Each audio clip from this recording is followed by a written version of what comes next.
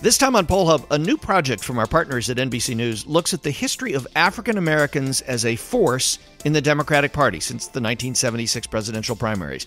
Fascinating stuff. Steve Kornacki is here to discuss the results, and we'll also talk to him about how race is playing a central role in this election.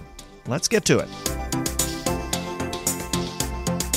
And hi, everybody. Welcome to Poll Hub. I'm J.D. Dapper, Director of Innovation here at the Marist Poll. And I'm Lee Miringoff, Director of the Marist Institute for Public Opinion. I should point out that Barbara Carvalho is practicing democracy today. She's on jury duty. Oh, lucky her. Yeah. We're all very, very envious of that. She's been there quite a while, so we're not sure what's going on. We'll find out whenever she emerges. Well, I was joking earlier, there aren't 12 angry men in that room. There's 11 people and one angry woman right now, I'm guessing, after all this time. Anyway, we are not here to talk about jury duty, but to talk about race and politics, specifically black voters in the Democratic primaries, in the Democratic Party. And the reason we're here to talk about that is that NBC has started a really interesting project involving this. And Steve Kornacki, national political correspondent for NBC News, MSNBC, the guy you've seen up at the screen, wildly gesticulating. I hope I didn't throw you under the bus on that, Steve, is here to talk about it. Welcome. Thanks. I'm actually wildly gesticulating in my office right now, so don't worry. Well, hopefully there's no vases around you're going to knock over. So before we get to the project, because it's really interesting, we do want to get into it. Race has become this central issue of this campaign. It had been before, but especially in the last week. We're speaking right now in between the first and second debates in July here on CNN, the CNN debates in Detroit. And race has become a central focus in this 2020 campaign. Does that, based on what you know about this, based on your work in this project, does that surprise you? I guess it makes sense from two standpoints, right? I mean, number one is just basically 1 out of 4 votes in the Democratic primaries next year are going to come from African-American voters, and that number could end up being the largest ever. So just from that standpoint, the cloud of black voters may be more than we've ever seen in the Democratic Party. And also you just have so many issues, so many themes involving race have really kind of defined and served as the backdrop in some ways for the Trump era. I think you just got those two things going on. Add in the fact that you have 2 major black candidates in this race, Kamala Harris, Cory Booker.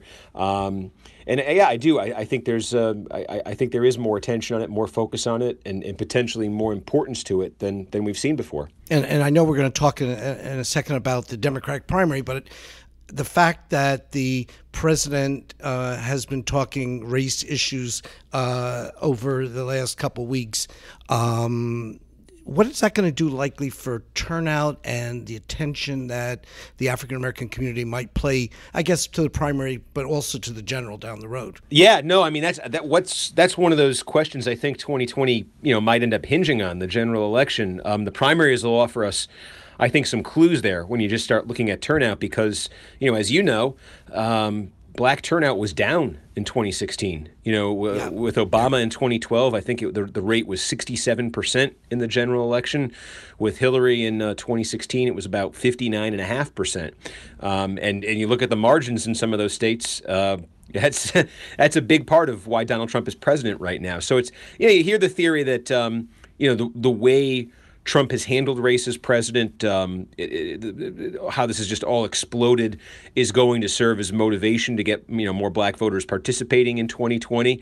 You also hear the argument that one of the counters I hear to that is just that Trump in a lot of ways was like this in 2016, and the Clinton campaign thought that would do a lot of the motivating for them, and it didn't then. Mm-hmm. I mean, is that one of the risks that last night in the debate it was 10 white faces, right, for representing the Democratic Party in Detroit, where they're trying to speak to a broader electorate? I mean, is that one of the problems that Democrats face here, is that without a compelling candidate on the ticket that will be attractive to African-American voters, 2016 may be repeated?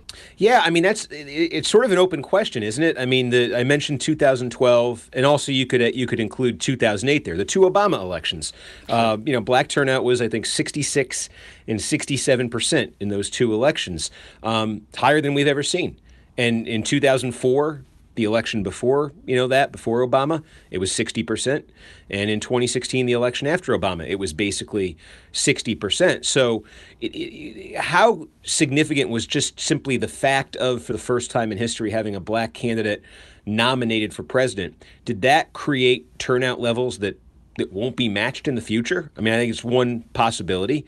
Would having a black candidate back on the ticket in 2020, something that hasn't happened, since Obama, would that make a big difference? And then of course the other wild card here is you look within the Democratic race right now. It's the 76-year-old white candidate who's leading the black vote right now. So, yes, yeah, no doubt about it. All right, let's crank back to the what I thought was just a phenomenal study that you guys did. Relying on exit polls, but you crank it back to 1976, the beginning of where we really have solid exit poll numbers to work with. Talk about some of the surprises you found along the way, starting back with Jimmy Carter, and if you could throw in a little bit about when you win the black vote, you sometimes end up with a nomination. Yeah, more than sometimes lately, right? And it's it was a fascinating project. I mean, the first thing I'd say, folks listening to this podcast would probably appreciate this, because we every presidential election we're used to just scouring exit polls and digging into all the the different subgroups. The shocking thing to us was when we first had the thought to go back and look at the history, the rise of the black vote. We said, okay, well, let's go look at all the old exit polls. We're here at NBC, right? Let's go dig them out. We don't have them. It was shocking. I mean, the way exit polling is done has changed through the years. The individual networks in the early days, in the 70s and 80s, would do them themselves. NBC would have its own poll, ABC would have its own poll, and a lot of these places just kind of discarded them. And weren't really thinking, I think, of the long-term historical record. So we were able to find a professor's name is William Mayer up at Northeastern in Boston, who's done a ton of research into this, and he was able to help us come up with the data. But yeah, I mean, it's 76 is an interesting place to pick it up with. You mentioned Jimmy Carter. It was a gigantic Democratic field that year. About 16 people ended up running at some point. And it's relevant now because you think about racially, in terms of racial issues in 76, think about the backdrop of that campaign, busing. Everything that's been talked about with Joe Biden and how Joe Biden as a senator was handling busing in that period, you're looking at, and we're looking at in this data, how voters were deciding in part on that question. And it's interesting, you can look, you can see this in the project. We have a story for each individual election. We got archived video, archived pictures, and also we've got the black vote from exit polls for every individual primary. And one that jumps out in 76 right away is the Massachusetts primary and busing, South Boston. That was just after the peak of the busing controversy in Boston. And you had Jimmy Carter went into Massachusetts and he put newspaper ads into black newspapers featuring an endorsement from Martin Luther King Sr.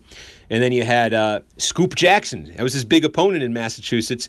Scoop Jackson ran against busing in that primary. And you saw that was Carter carried the black vote in Massachusetts. And in part because he was one of the only candidates even who willing to pursue it at all. And so you go from that, where it was considered a very delicate thing by these. It was all white fields of candidates, and it was very delicate to even pursue the black vote. They were very afraid of stirring backlashes against, they used to call them the white ethnics.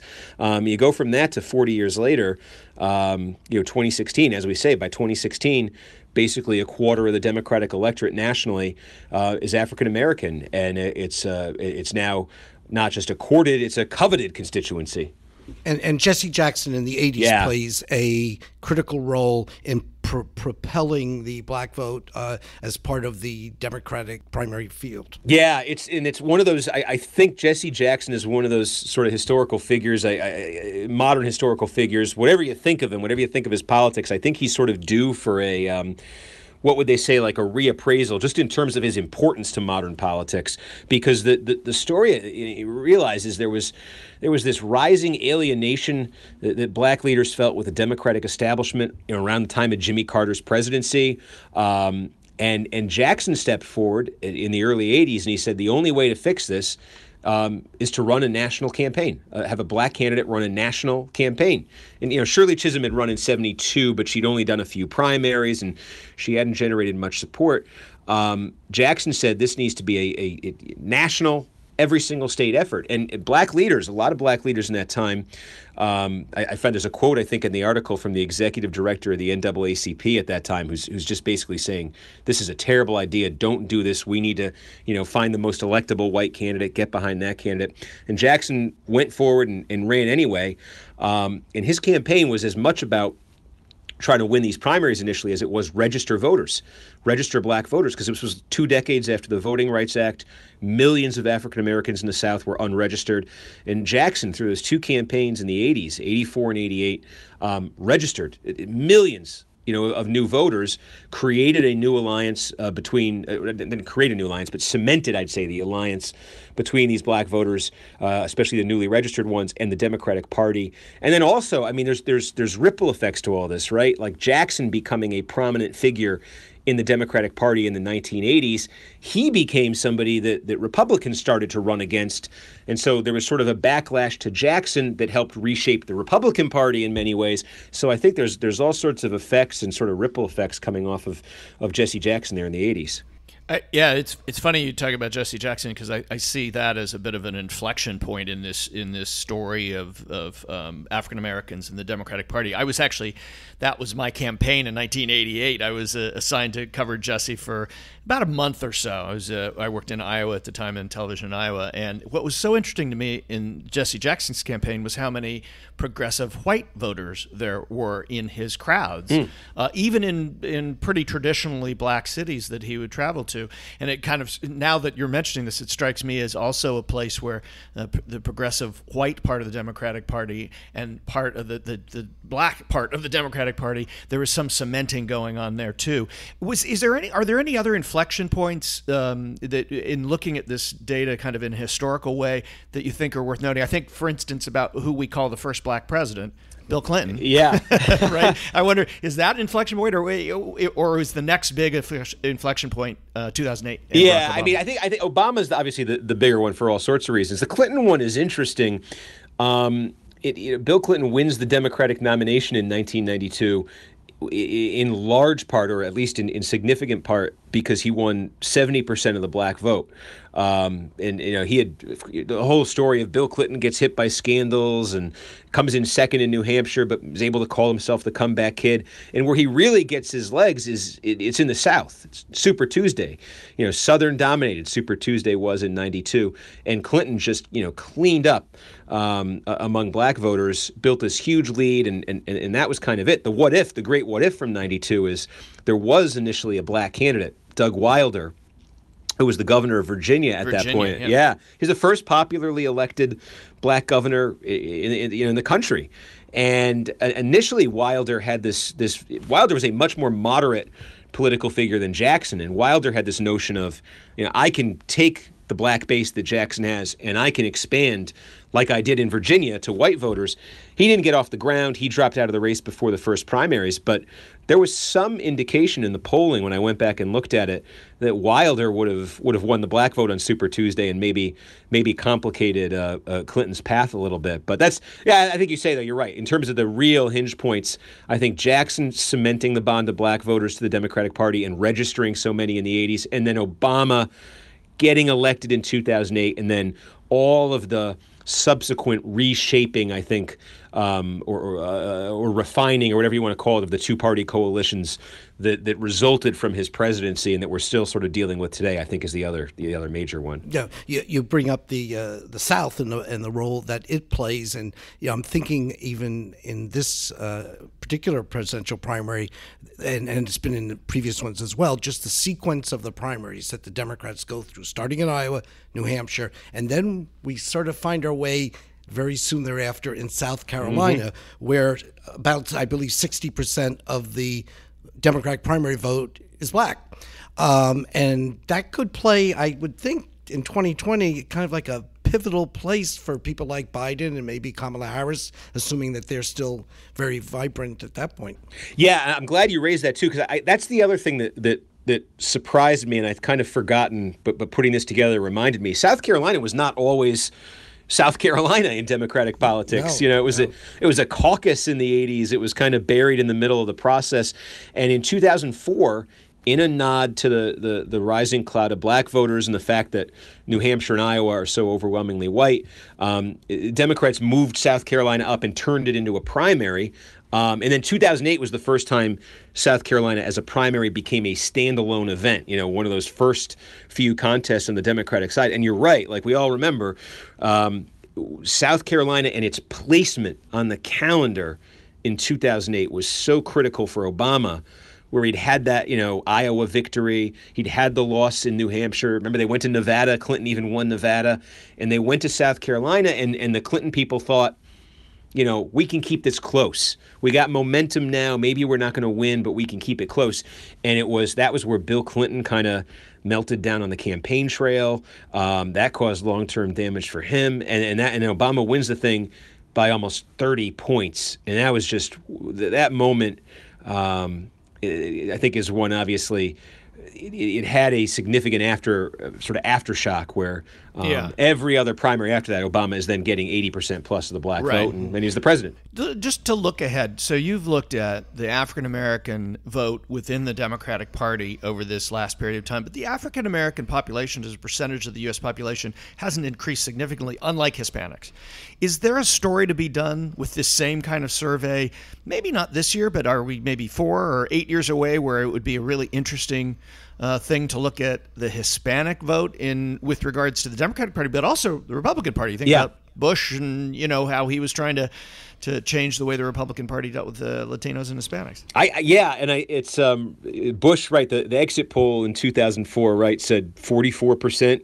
I think some people say that might have been a little high, but right, Bush was able to win a significant share of the Hispanic vote as recently as 2004, and then they have the plan to roll that victory into immigration reform and to try to make Hispanic voters a part of the Republican coalition. It's crazy to think only 15 years later that was where the conversation was, and here's where everything is now. Yeah, we thought about, and we're still thinking about, trying to find a way to take a look at Hispanic voters. The challenge, obviously, is there's a kind of breadth, pardon me, I guess the term Hispanic or Latino is so broad in terms of, and you have some very distinct voting patterns within that, Cubans in South Florida being sort of a famous example.